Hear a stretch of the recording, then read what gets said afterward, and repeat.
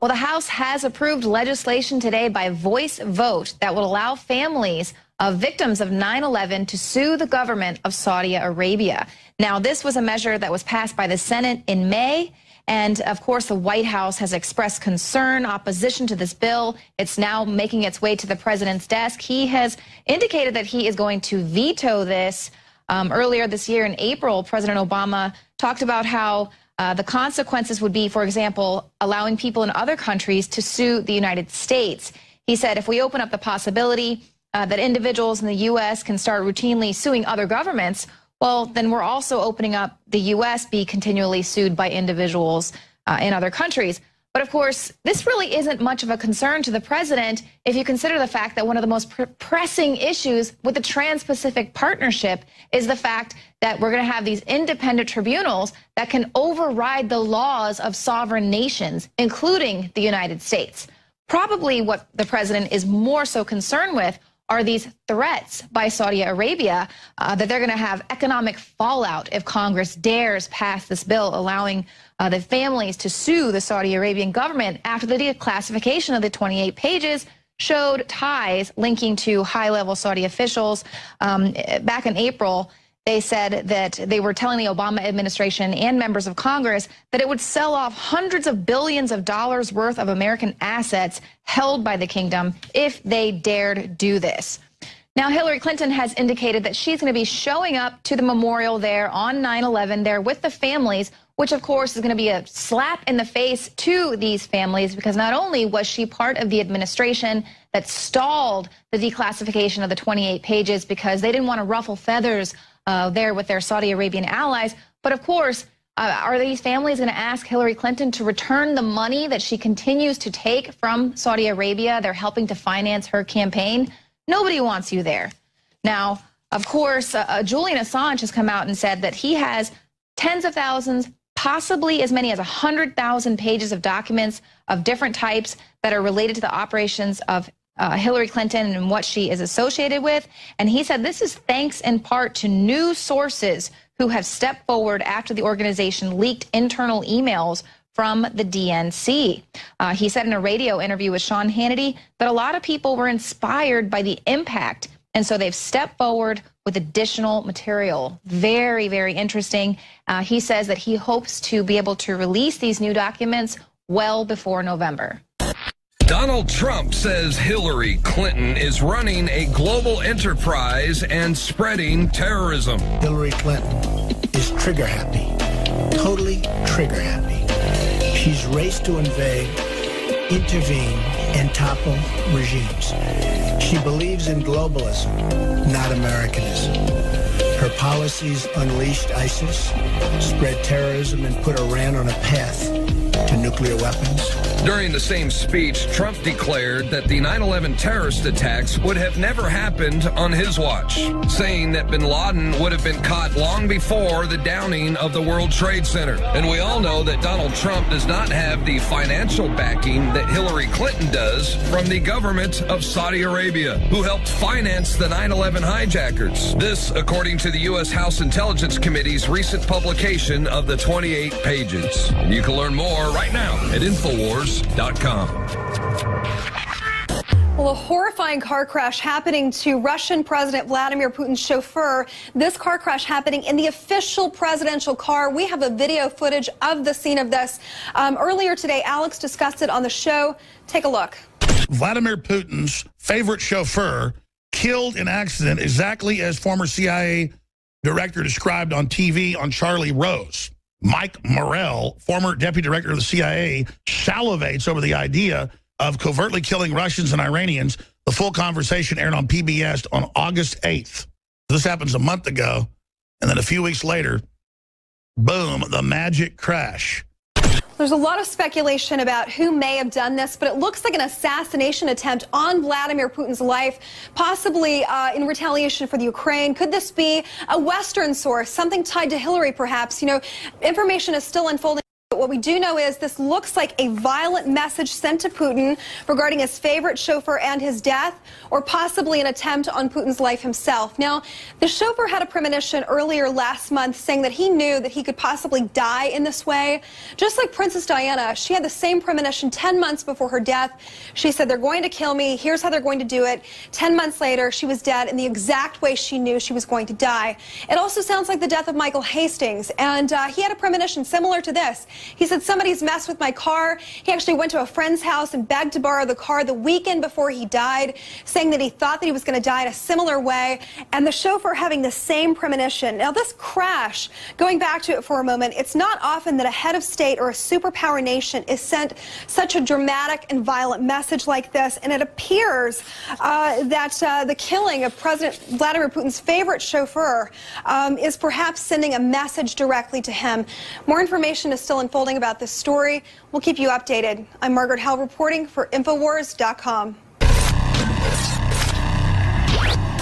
A drug company that makes the powerful painkiller fentanyl has given $500,000 to the campaign to keep marijuana illegal in Arizona. Now, this painkiller fentanyl is 50 times more potent than heroin.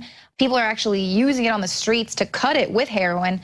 But this is Insys Therapeutics. This is their sole product, fentanyl, and they give this money to Arizonans for responsible drug policy.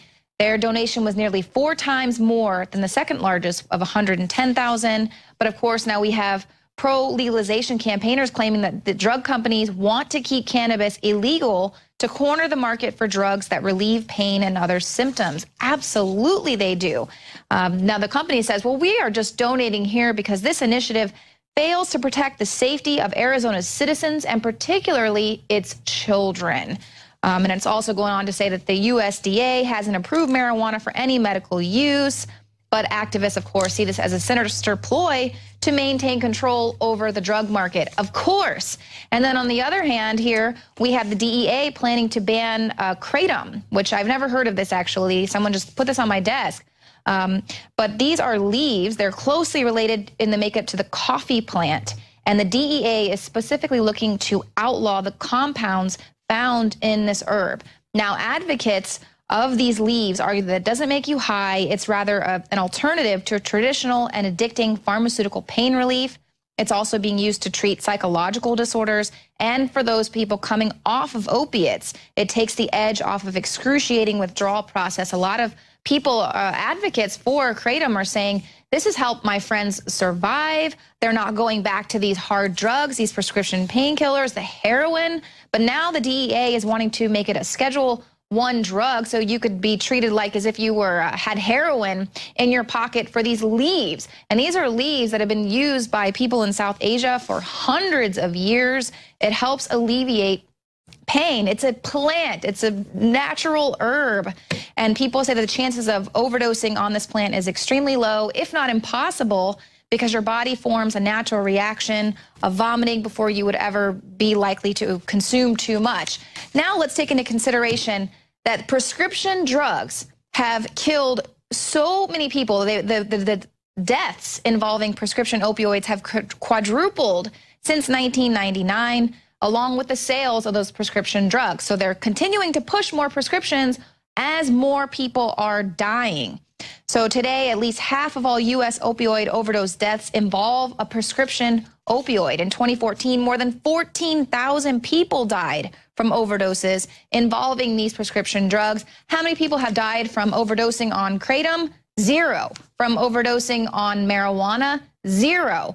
But they do not want to allow people to have access to plants that help people deal with their pain in a natural way. They want to corner the market on this. So many risks involved with prescription painkillers, not to mention the fact that it can totally destroy families.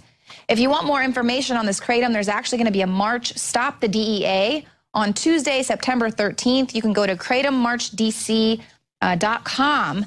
They're going to be taking a stand at the White House coming up next week. Ladies and gentlemen, North Korea has just executed another nuclear detonation test. Now, this is the 5th test in the last decade. Now, North Korea is celebrating this detonation right now. They're bragging about how this is their most powerful detonation yet. This detonation was equivalent to 10 kilotons of TNT. Their last detonation in January was equal to 6 kilotons of TNT. And if you look at the detonations that they have done in the last decade, you go back to October 8th, 2016, an earthquake, the magnitude of 4.3 was measured after their detonation. Then in 2009, it went up to 4.7. In 2013, it got up to 5.1. And now twice this year, in January, an earthquake with a magnitude of 5.1. And then yesterday, after their latest nuclear detonation, a magnitude of 5.3. So nuclear testing causing earthquakes in North Korea. Now, what is the response from world leaders? Well, right now, they're worried that North Korea is going to find a way to miniaturize a nuclear device and put it on a warhead. They're saying they've already mastered that capability.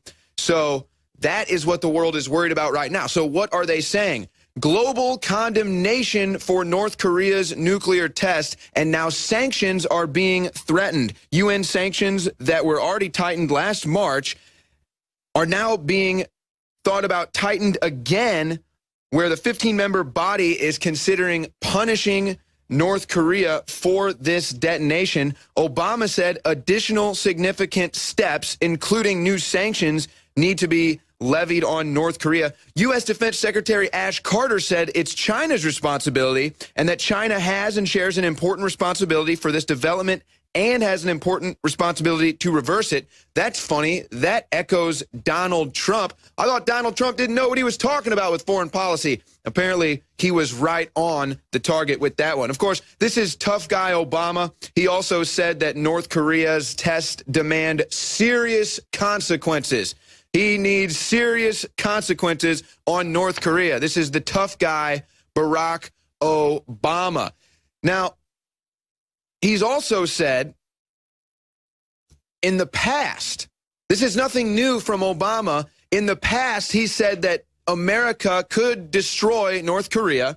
He has said that their erratic and irresponsible behavior was going to face consequences. He said it earlier in April this year. What has he done?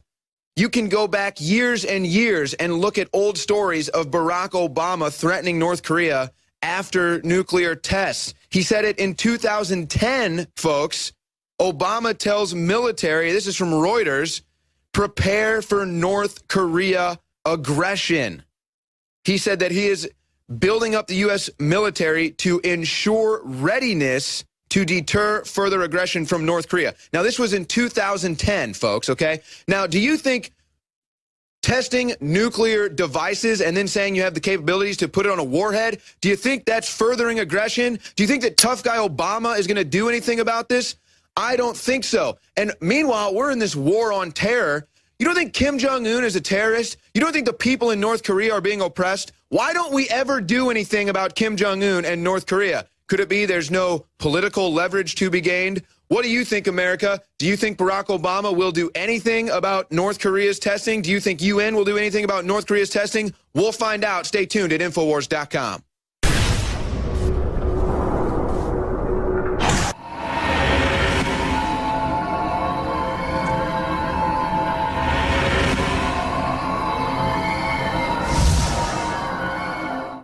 Ashley Beckford here, reporting for INFOWARS.com. I'm here to tell you about a disturbing new level that social justice warriors have gone to. It was linked on the Drudge Report today. College to offer social justice bachelor degrees. From CampusReform.com.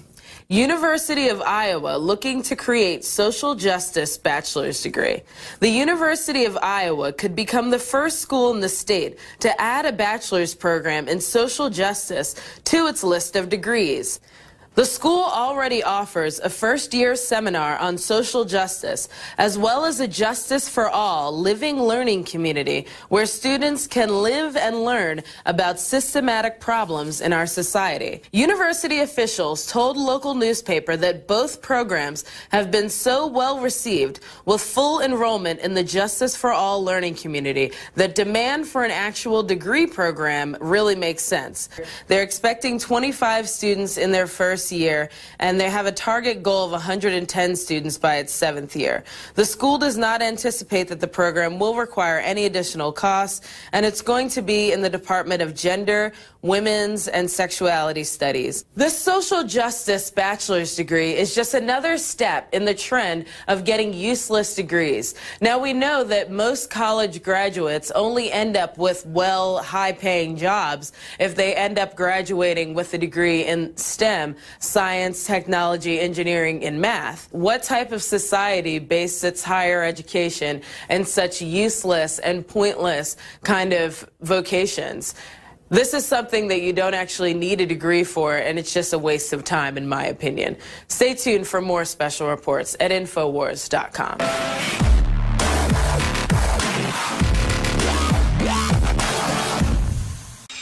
Welcome to the InfoWars Nightly News. It is Friday, September 9th, 2016, and I'm Leanne McAdoo. Here's what's coming up tonight.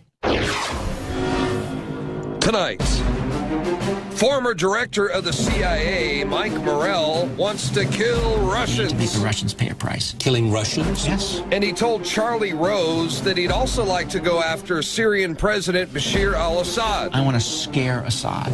So I want to go after his presidential guard.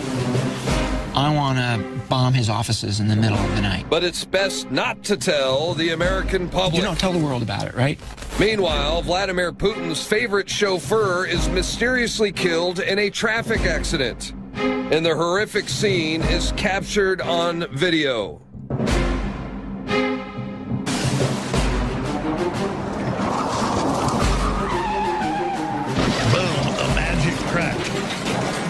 All that plus much more up next on the InfoWars Nightly News. Joe Biggs here with InfoWars.com. Now, today I'm going to be speaking with Ryan Fournier of Students for Trump. How you doing today, Ryan? I'm doing great. How are you? Not too bad. Now, briefly, tell me about yourself and how you're connected with Students for Trump. Well, I go to Campbell University. I'm a sophomore. Students for Trump was created by myself and John Lambert in early October. After attending a GOP event, the event's basis was one of the motivating factors was getting young people involved in the political process and helping the older folks with social media, since that is one of the things that they need the most help with during a campaign. So I decided, instead of helping out on a local level, why don't I do something on a national level? And there wasn't a student organization established yet for Donald Trump, so I decided why not? And I started a Twitter account, and it grew from there. So tell me briefly what Students for Trump is. What is it you're exactly trying to do, and how are you really involved with students across the country, and what are you doing to get them involved in supporting Trump? Well, we do a lot of campus initiatives, a lot of things where we go out on campuses. We show the students how they can get involved with politics. And Donald Trump, his policies are really understandable. You can understand them by watching some of his speeches or going to his rallies. So we really want to get students involved, go to rallies, get out to vote, go door knocking, phone banking for the local campaigns. The GOP has been a phenomenal help in getting some of our volunteers plugged in with the campaign. We just want to get young people involved in the political process. It's very important. Even if you're not looking to go into politics, it's very important to know what is going on around you in the government, because it's one of the most important aspects of society. So we definitely try to get all the young, youthful people involved and get them out there and helping get Donald Trump elected. Now, roughly how many campuses across the country do you have students who are actively supporting Students for Trump and really, working with you guys and trying to get that word out? I would say a little bit over 100. We have a careful vetting process. We hire campus ambassadors. We put them through a screening process. We check their backgrounds to see if they've what they post on social media, if they truly support Donald Trump. And then we put them through and they become a campus ambassador with us. The process has been going great. They go out, they table, They collect information data. We put them on newsletters. We send them information on when they can participate in certain events. We send them information on rallies. So that's some of the, just a little bit of what we do. So that's something you guys do. You're posting where his rallies are, what the students can do to get involved, how they can go out in the community. What kind of things are you actually pushing out there, and what is it that these students at other campuses are receiving to get out there and help you guys? Well, a lot of our push is through social media. We get a lot of people involved with social media. So whenever they go out and do events, we have them take photos, and we show the world and really the country what students are doing to help in this election. You know, Students for Hillary, very small base of people. In fact, I think over the last 6 months of doing this, I've only met a handful of supporters who actually support Hillary Clinton that are students and they're out campaigning for her. So we're very proud of that. And every month we have about 3 million impressions on social media. So we're definitely dominating social media. We were the third most influencer at the GOP convention among news networks. So we're very proud of that as well. So social media is our biggest way of reaching out to millennials across the country. Yeah, I saw your Twitter page for the first time a couple weeks ago, added you guys, and you guys quickly responded, said that you were fans of INFOWARS. And what I've noticed over the past few weeks is when you guys post stuff, I'm seeing people like Trump Jr., Eric Trump, you know, his wives, other people within the Trump campaign who are liking and retweeting your posts. So how directly connected are you guys to the Trump campaign, and are they helping you guys get the word out to help get that vote out to the younger millennials and the people in college? Most definitely. You know, the Trump family, they're surrogates for the millennial movement.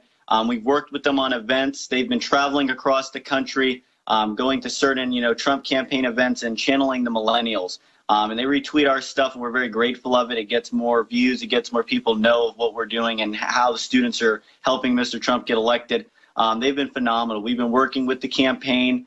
We are a coalition. We're not official, but we have worked with the campaign in multiple different states. And we've been grateful for all the support we've gotten so far, and can't wait to see what's up in the next 60 or 59 days, as it is now, to Election Day.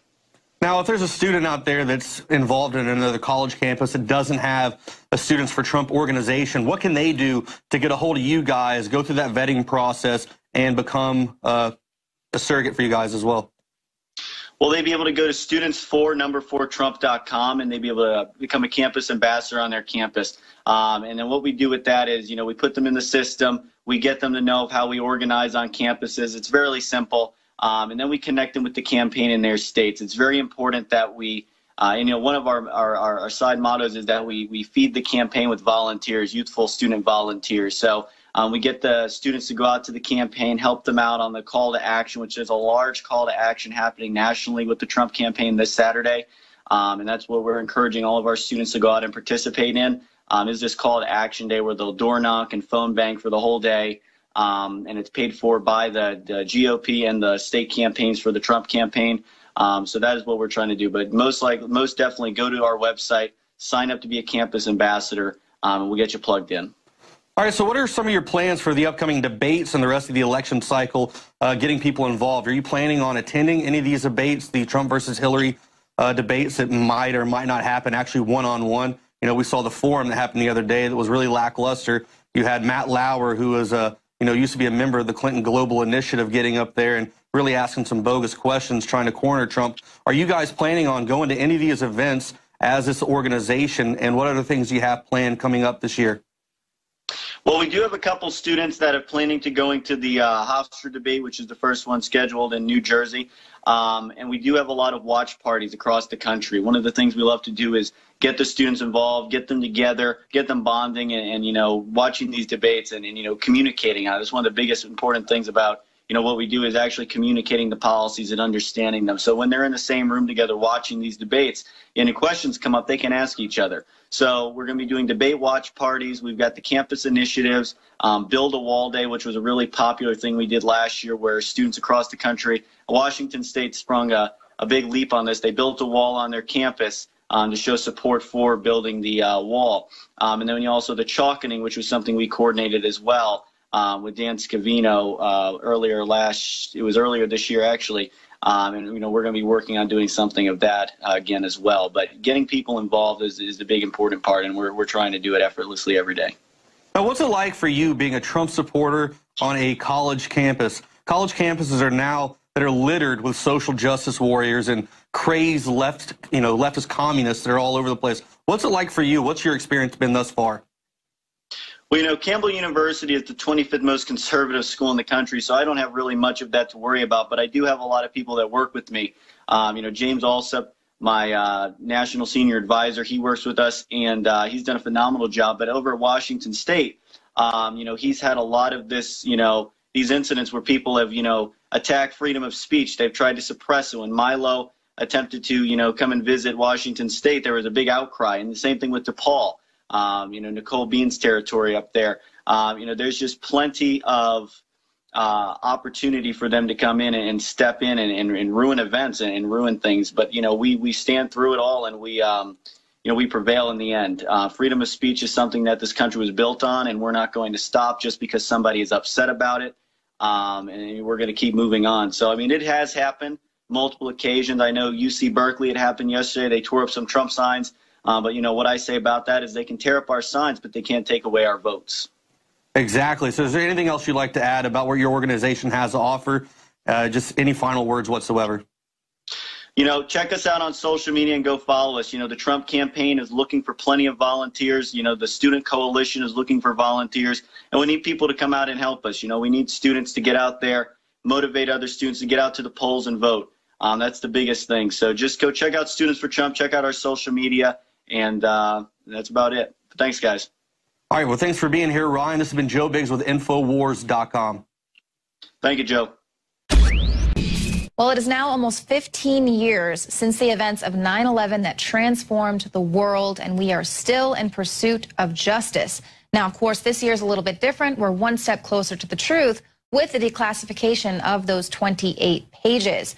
Now, the annual symposium that's held in New York City, sponsored by Architects and Engineers for 9/11 Truth, Lawyers Committee for 9/11 Inquiry, and other groups, they're going to be putting on a Justice in Focus symposium. It'll be held September 10th and 11th. And one of our intrepid investigative journalists is going to be one of the keynote speakers, Wayne Madsen. He'll be talking about creating our enemies.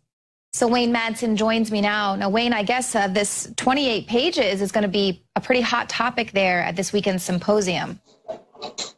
They are, especially in light of the fact that the release of the 28 pages, at least in a heavily redacted form, we didn't get all the information, helped prod the House of Representatives today to pass unanimously the bill called JASTA, which will allow victims, the families of victims of 9/11, to sue the government of Saudi Arabia. Now, President Obama has already stated that he intends to veto that legislation. But that and 28 pages and the JASTA unanimous vote in the House will be obviously items of huge discussion here for the next 2 days. Right, and it's obviously pretty symbolic that they passed this just days before September 11th, and then, of course, to see Obama say where he stands on the whole issue. Talk a little bit about these threats made by Saudi Arabia that this was back in April, I guess. They were warning of economic fallout if Congress dared to pass this bill. They were threatening to sell off hundreds of billions of dollars worth of American assets held by the kingdom. In fact, if the families were allowed to pursue, to pursue any kind of recourse payback for what happened.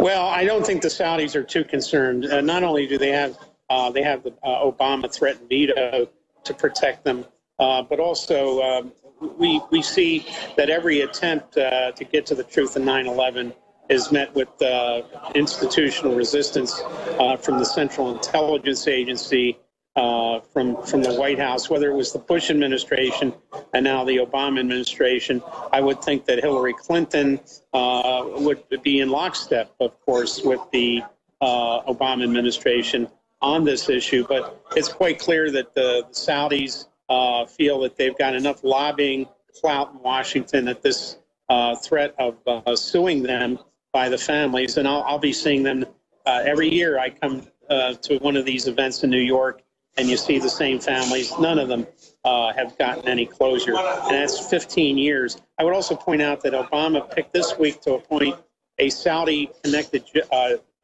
or to nominate a Saudi-connected lawyer to be a member of the federal bench, U.S. District Court for the District of Columbia. This Mr. Qureshi, the issue isn't that he's the first Muslim-American judge. Nobody really should care about that. If he's qualified, he's qualified. Harvard Law School. The issue is the law firm he's with, Latham and Watkins, is very influential in Saudi Arabia. They have a major office in Riyadh. They have another major office in Dubai. And Qureshi has also been part of operations to allow, for example, there was a case here in New York where two movie producers wanted to put ads on Metropolitan Transit Authority trains and buses advertising a movie, and the poster said the Muslims are coming. And the MTA didn't think that was a good idea. It was Mr. Qureshi who Obama has nominated for the federal bench in D.C., which the D.C. Court is like the stepping stone in many cases for Supreme Court cases. And here we have Qureshi representing the movie producers that wanted these posters. The Muslims are coming. And this is all done on 9/11 week. Obama hasn't even given any indication he's going to be in New York for the official ceremony tomorrow. Right, and that's all just a continued slap in the face to the families there and to the American public who is just in search of truth after all of these years, obviously pointing out that these 28 pages have been held for 15 years because they didn't want to cause any friction between the U.S. and Saudi Arabia. And of course, Hillary Clinton is so proud that she's going to be showing up there this weekend. And I wonder, you know, if the families will get the opportunity to ask her if she is going to give back some of the campaign contributions the Saudi Arabians have made to her campaign. Now, I know that that's going to be a big issue there. A lot of keynote speakers are going to be talking about prosecuting 9/11. Of course, always the science comes up, the 28 pages. But you are going to be there to discuss creating our enemies. So give us a little taste of what we can expect. Well, I'll be talking about how this group, the Islamic State or ISIS or Daesh, came out of the remnants of al-Qaeda in Iraq. Remember, Donald Trump was correct when he said there was no al-Qaeda in Iraq as long as Saddam Hussein was in charge. After we overthrew him, of course, we had al-Qaeda in Iraq, and then out of that, we got the Islamic State. The leader of al-Qaeda in Iraq, and then the first leader of al-Qaeda in Iraq, who then became sort of the transition guy for ISIS, we had Zarqawi, al-Qaeda in Iraq. Then we had al-Baghdadi #1, the transition guy from al-Qaeda in Iraq to the Islamic State. And then we had Baghdadi #2, the current caliph of the Islamic State. There's information from intelligence services, from inside al-Qaeda itself, that these were manufactured individuals. None of these guys ever existed. They were created as U.S. military psyops to basically justify interventions by the U.S. in first Iraq and then in Syria. What do you think is the key takeaway in this little bit of time we have left that you want people to remember about 9/11 and continue pushing, asking questions? Well, I'd like people to remember how their world changed on 9/11, how for the last 15 years we've lived in a different country, a very draconian United States.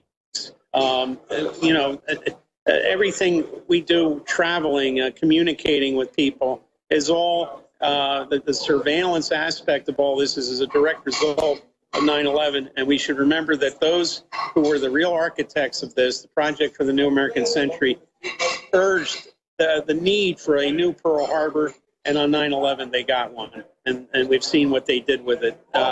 They didn't make a secret of their intentions, and we shouldn't make a secret of them either when we look back to see how this whole operation was pulled off and why it was pulled off. Mm-hmm. Yeah, and of course, one of those things that I'm always so curious about is how it went from Osama bin Laden to Iraq, and then going to war in Iraq and taking out Saddam Hussein. Was this, do you think this was the Saudis wanted him taken out? And the Saudis wanted him out. Cheney wanted the access to the oil. He wanted him out.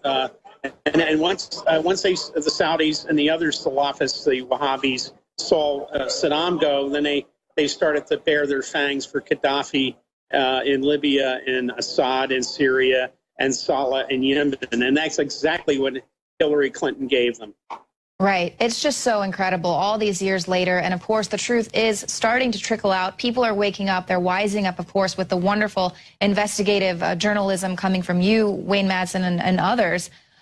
So this is just incredible, but really unbelievable that we're actually on the precipice of potentially electing this woman to become the president of the United States. And she and others have not been held accountable for this atrocious crime that has transformed the world.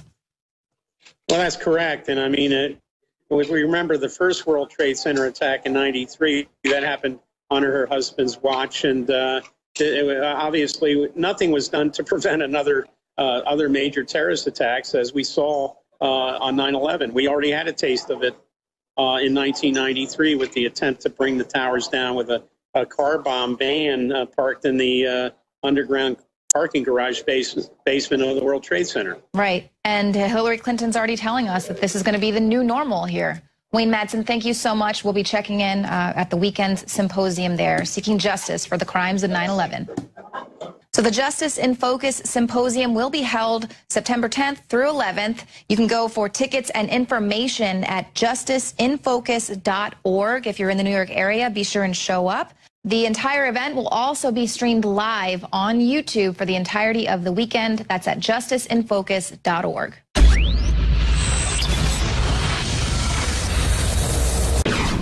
David Knight with Joe Biggs. We have the largest gathering, it's been estimated, of Native Americans in over a century.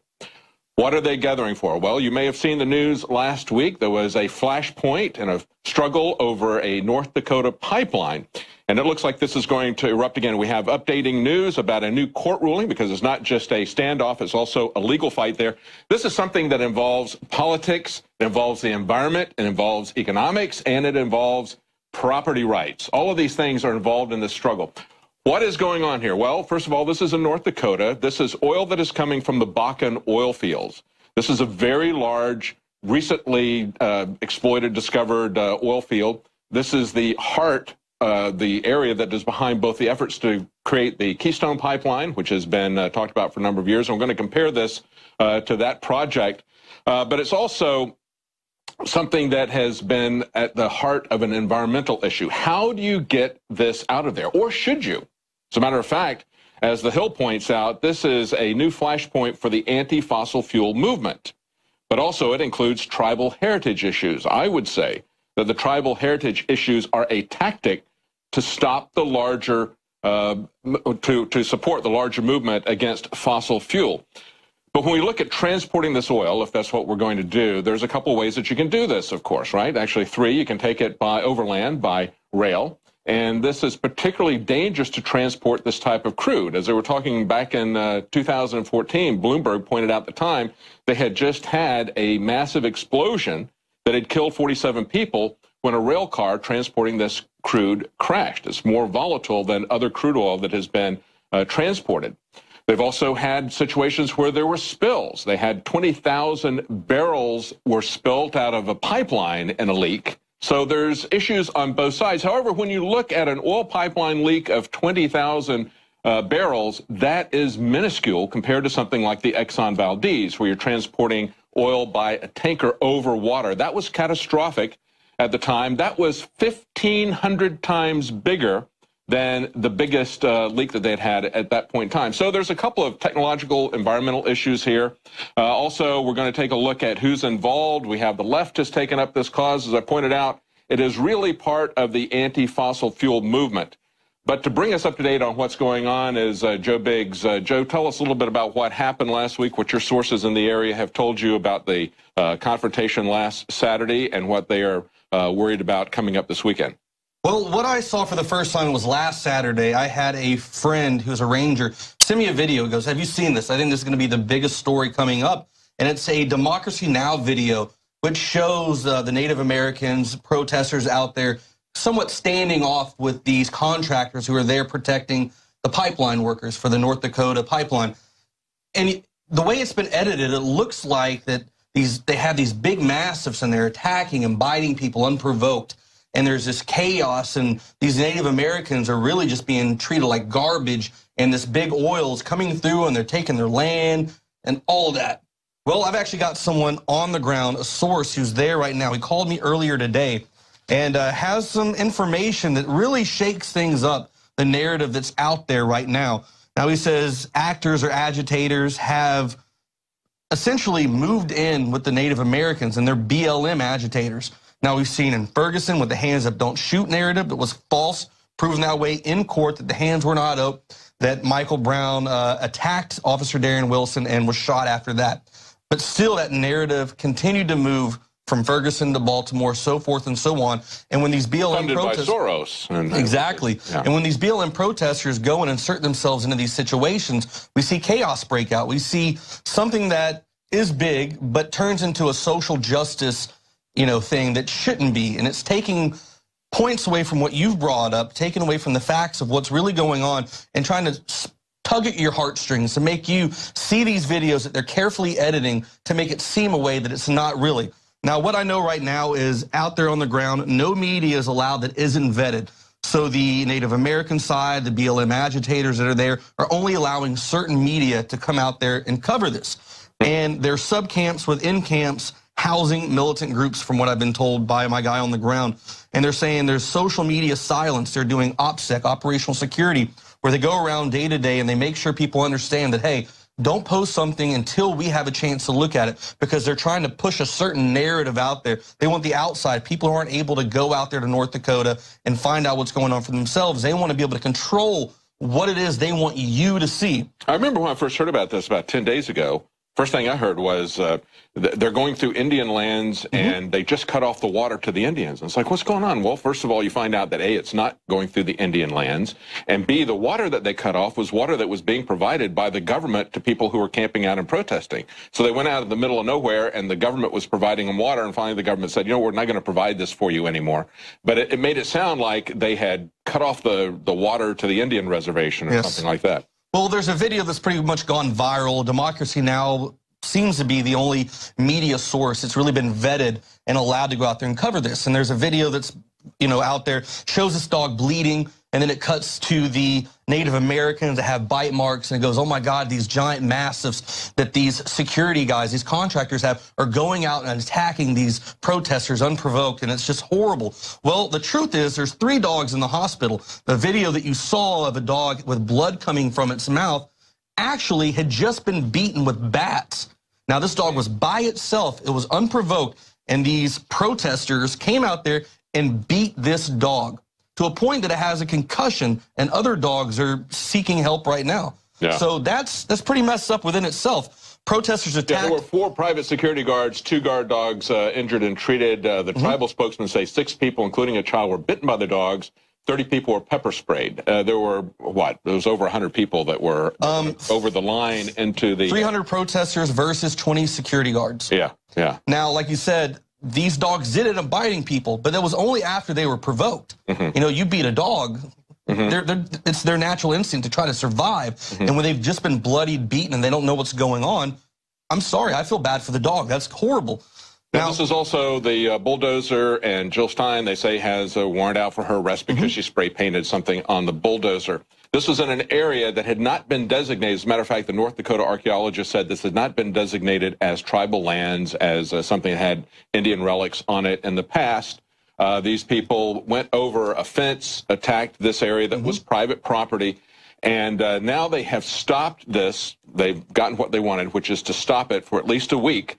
And they're going to evaluate this and see if they can find any Indian relics on the ground, which they probably will. You can pretty much find an Indian arrowhead anywhere that you want. If they do that and they're successful in stopping it, that's the key strategy that they're trying to do. If they're trying today to get an injunction to stop the pipeline completely, they lost. The judge said, no, we have vetted this. We've had the Army Corps of Engineers look at this, do environmental studies, so forth and so on. It's going to continue. That, of course, will be appealed.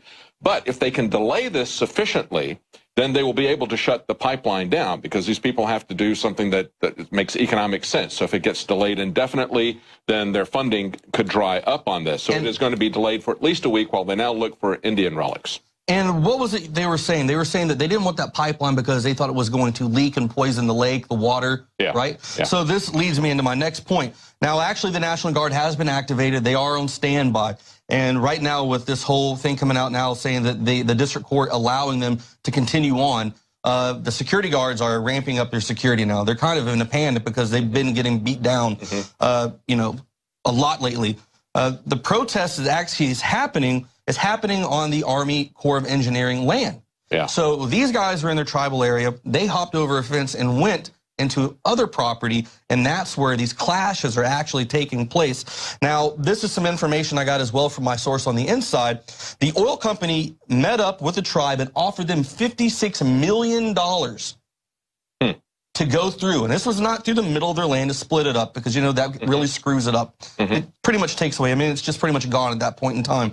But this was on the edge of the land. And what happened is the tribal members decided, you know what? We're going to extort the oil company. We want to ask for more money. And this is the word I'm getting. I'm not saying this is, you know, written in stone, but the information I got from my source, they said the tribe tried to extort the company, get more money out of them. And the oil company said, you know what? Screw this. Let's just move the pipeline over. So they moved away from trying to go over their land, moved it back onto the Army Corps of Engineer land, and then continued going through that way. And that is what started the protest. Once they found that they couldn't get their money, they weren't able to get more than what they wanted, that's when the protests became violent. We're out of time for the nightly news, but we're not out of information. There's a lot more information about this. If you want to see the rest of the report, you can go to the Alex Jones YouTube channel.